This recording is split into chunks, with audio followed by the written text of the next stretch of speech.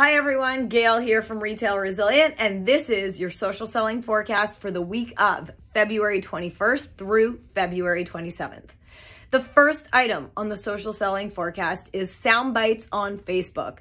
You can now pin a sound to the top of your newsfeed on Facebook, so while you're scrolling through, you can listen to a podcast or listen to music or listen to a sound bite, which is really, really cool. The second item on the social selling forecast is what percentage of your dollars should be going to social media marketing, paid social. And it is estimated that by 2026, 24.6% of any auto dealer's business, their marketing dollars will be going to paid social. I would actually disagree with this and tell you it's going to be more than that, based on the trajectory that we've seen. The third item on the social selling forecast is LeadsBridge.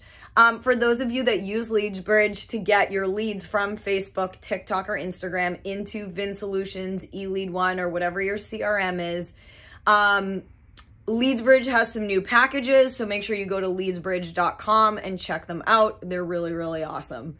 And the fourth item is TikTok. Last week, we spent an entire week with car dealers all over Pensacola, Fort Walton Beach, and in terms of brand awareness, their videos got thousands and thousands and thousands of organic video views.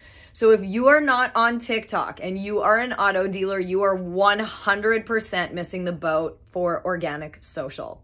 All right, that's your social selling forecast. Please reach out to us, and thank you so much for listening.